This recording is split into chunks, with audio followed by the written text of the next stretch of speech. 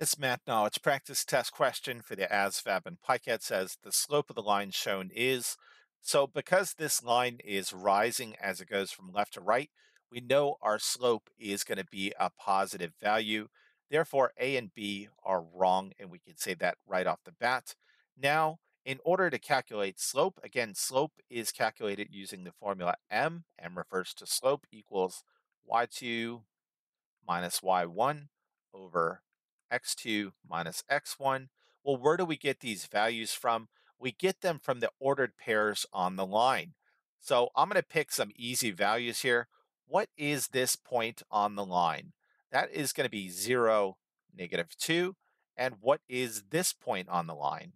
That is 5, 0. Again, ordered pairs come in x, y. So I can say that this point is x1, y1.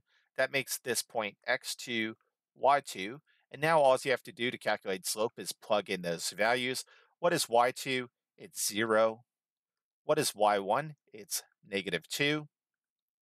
What is x2? X2 is right here, it's 5. And what is x1? X1 is right here, it's 0. Let's work this out. 0 minus -2, minus minus becomes plus, so this is 2. 5 minus 0 is 5. So the slope of this line is 2 over 5c.